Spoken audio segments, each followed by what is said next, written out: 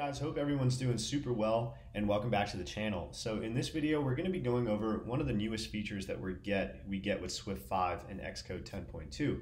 So if you guys haven't updated to Swift 5 and Xcode 10.2, you should go ahead and do that before you start this video.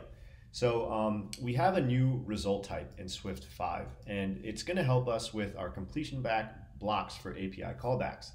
So let's read this really quick. The result type forces the programmer to explicitly handle the failure and success cases before they gain access to the actual value. So we're going to be doing that with this Pokedex app that I have here, or some of the API code that we use in that Pokedex app, not the actual app itself. But before we go ahead and get started with the video tutorial, I want to go ahead and plug my courses really quick. You guys should check those out, so let's go and see what they look like before we get started. Really quick before we get started, guys, I have a couple courses on Udemy.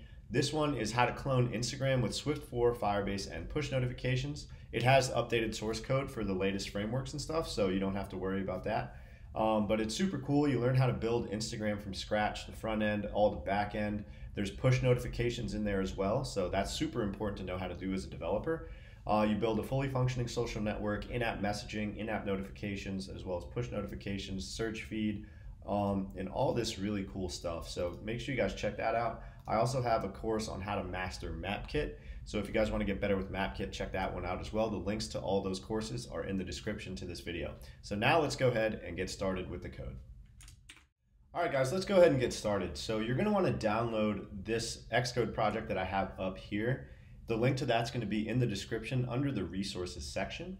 Now, basically what this is it's the extracted API code that we use to fetch the data in this completed application that I have here. We're not going to be working with this completed application just because it's not necessary to illustrate the concept of this video.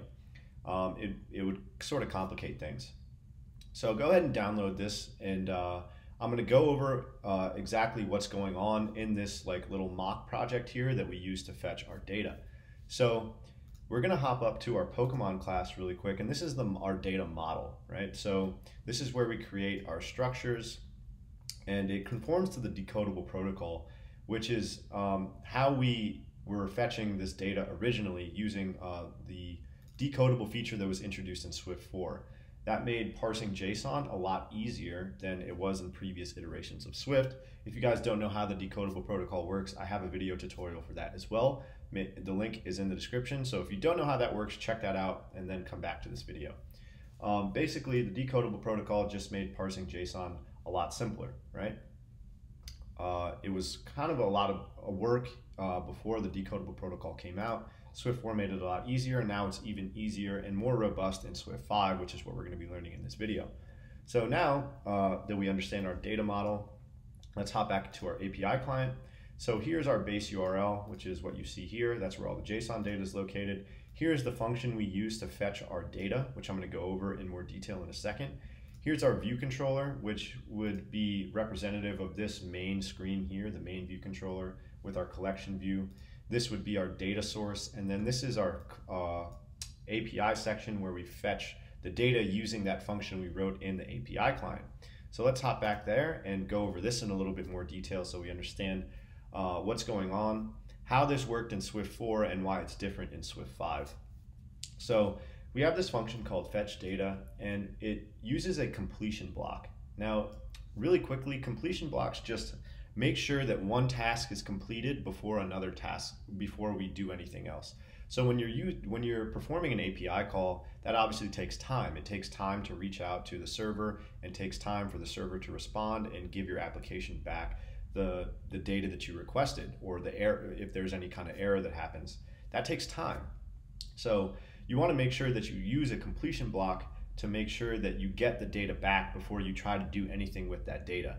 So say we're fetching Pokemon, we want to make sure that API call has completed before we try to do anything with those Pokemon that we fetch back, or before we try to construct them with our custom data model there. So we use this completion block, and it can have either an array of Pokemon or an error. So here's where we start our URL session, and this is where we handle our error. And you notice that we call that completion, and if we have an error, we're obviously not getting any Pokemon back, and we complete it with an error. And that's why this is optional, because if there is an error then the Pokemon guy is going to be nil.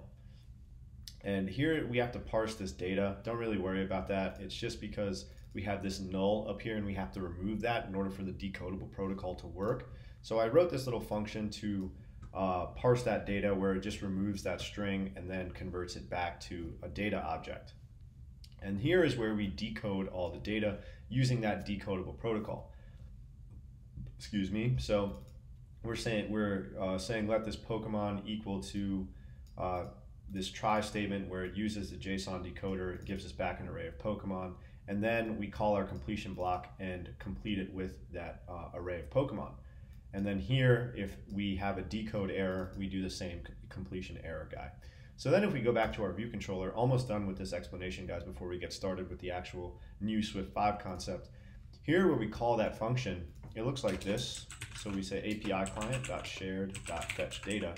And then we notice that we get this completion block here, which is exactly what we have it looking like in the declaration of our function. So when we hit enter on that, now we can say Pokemon and error, and that's what we get here. Then we write this code here, we handle the error, and if we don't get any error, then we just say self.pokemon equals Pokemon. We set our data source. And then, if we had a collection view, we would call something like collection view.reload data, like that, to make sure it reloads our collection view once we set our data source. So there's a couple problems with that they sort of solved with this new feature in Swift 5. So you're not required to handle the error. And handling error is very useful when you're making API calls, because not only does it help you as a developer understand what's going wrong, sometimes you need to present error messages to the user to tell them what went wrong. Like they might not have an internet connection, or they might have not have any service. So you need to present them with an error message telling them what's going on. Or there could be a problem with your servers. You need to present them with an error message telling them that. You guys see that all the time in apps that you use that involve bringing in data from the internet. So, but like I said, this is not required. Whereas in Swift 5, now it is required for the developer to handle the error, which makes the code more robust, right? So here we handle the error, but it has to be optional. And then in turn, we have to make our success case optional as well, because we're not always going to get that back. We're going to see in Swift 5 that we don't have to do this. It introduces the framework for us to be able to handle the error with the new result type that we're going to be using, and we don't have to make this stuff optional, and it kind of removes all this ambiguity in here. Like we don't have to handle the error this way and kind of do it ourselves. It will kind of handle that for us. So now let's go ahead and get started with actually implementing this new Swift 5 functionality to see how it's better than it was previously in Swift 4. All right, guys, so let's hop into our API client file, and we're going to create a new function. So we can just call this fetch data as well.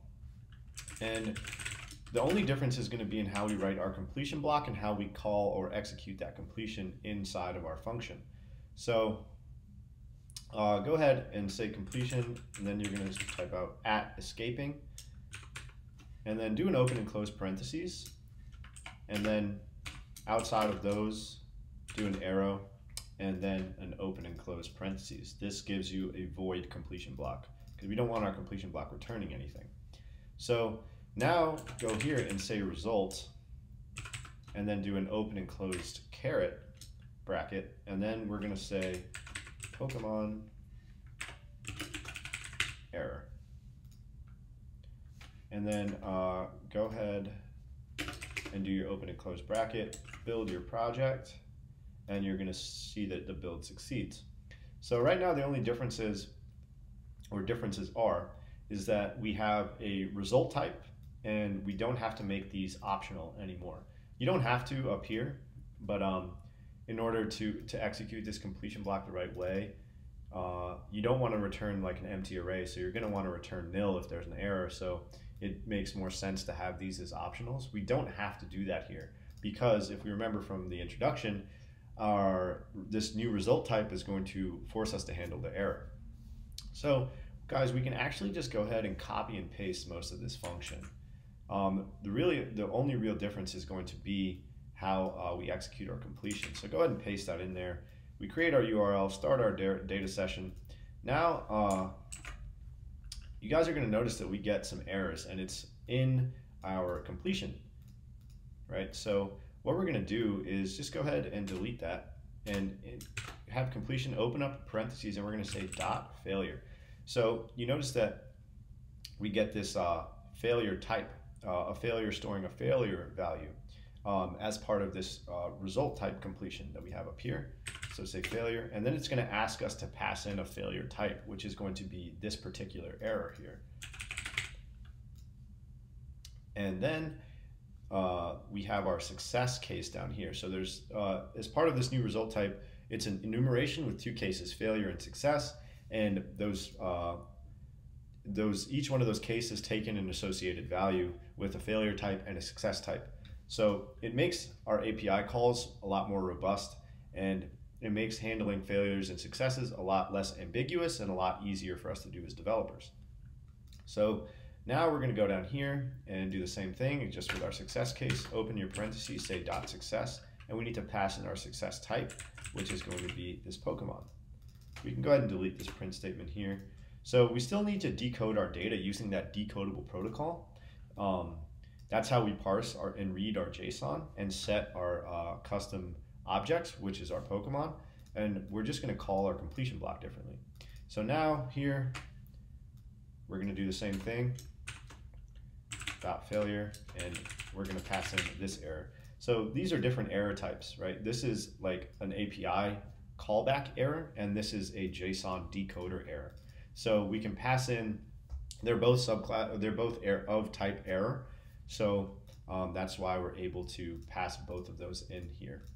Now if we build that, that's going to be good to go. Now let's go ahead and see how it's going to be a lot simpler to work with when we call this function in our view controller file, and how it's going to be a lot cleaner and a lot more efficient code. So let's go ahead and check that out. All right, guys, so hop into your view controller file, and we're going to go to our API section here, and we're going to comment this code out inside of our fetch Pokemon function. This is how we originally fetched our data. Now we're going to fetch it with a new method and see how it's different and how it's better. So say API client.share.fetch data, and you're going to see two methods or options come up in the autocomplete. This is the original method. This is the method we want to now use, the method with our result type. So when we hit enter on this guy, we got asked to pass in two parameters, the Pokemon array and the error type. Now when we hit enter, we're just going to be asked to pass in the result type. So the result type is cool because it can take in generic data types, and we have access to those through this result that we get back in our completion. So now we're going to say switch result. And if you guys remember, I talked about the result being an enumeration, right? Or the result type being an enumeration. So it's going to say switch must be exhaustive, and we're going to now handle our success and failure cases. Case success. And now we need to pass in the parameters that we need for our success and our failure. So let's go here and say let Pokemon. This is our associated value with our success case. And then we can say self.Pokemon equals Pokemon. And let's just go ahead and execute a print statement. Debug Pokemon name is Pokemon 0. The first Pokemon we get back, and then just say dot name. And then failure, we're going to you're going to say let error. And then we're going to say print debug failed with error. So this is all we have to do in order to now handle our success and failure cases from our API call. Here it's a little bit more ambiguous. We have to, check and see if the error exists, and then we have to check and make sure that our Pokemon exists. And all of the code inside of this completion block isn't super clean, and it's kind of ambiguous. It will vary on how it's handled between developers. A lot of developers won't even handle the error. So this just makes everything a lot cleaner. right? So let's go ahead and run this and see what we get back now. And then I'm gonna do a couple things to show you guys how the error gets handled. So we noticed that, guys, we get back our print statement because we hit our success case. And we pass in this associated value of our Pokemon array, and then we're able to print the first Pokemon's name, right? So what I'm going to do now to show you guys how the error works, I'm going to show you the two different error types, and then we're going to be done with this video. So really quickly, I'm not going to parse this data. So we're going to see that this, let's go ahead, we can go ahead and delete these. Yeah, so delete that and delete that. We don't need those print statements, but I'm gonna make sure, I'm gonna not parse this data, and then you can just hit a bang here. It's gonna just use the original data we get back from our API that's not parsed, and it's gonna give us a decoding error. So let's run this and see what we get back.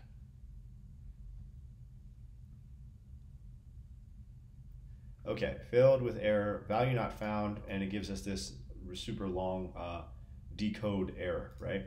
So that's because it hit this case and it executed. We pass in this error type when we call the completion, so that when we go back in our view controller, when we give it this associated value, that's the error type that it's looking at. So when we print that error, it's giving us back the decode error because that's the failure case that it hit. So now we're going to see it hit the second failure case. I'm just going to turn my Wi-Fi off. So it's going to hit this error block, and it's going to complete with that failure case. So go ahead and do that to revert. And now I'm going to go up here and just turn my Wi-Fi off. And now I'm going to run it. And this is obviously not going to work because I need an internet connection. And you see here it says the internet connection appears to be offline. So there, and now I can turn it back on, run my code again, and I'm going to get back my success message, or printing out the first Pokemon's name. And that's what we get back there. So the code here is pretty similar to what we did up here, but it's just different in how we call the completion blocks again. And then what's really nice is how we handle that data fetch when we call the function, or how we handle what goes on inside of the completion block. This is a lot cleaner. If we take these print statements away, because we don't need them, or actually it's good to have this one because this is where you could present an error message to the user, but it's a lot cleaner than this, and again, a lot more robust. I'm not going to keep repeating myself with that, guys, sorry. But I hope you guys like this video. I hope that you understand this concept. Check out my courses and my other videos that are related to this one if there was something you didn't understand or want to understand. Make sure you hit subscribe to the channel. You guys should be using this result type now in how you handle your completion blocks for your API methods, and it's going to give you some cleaner code. So thanks for watching, guys. Have a good one. Peace.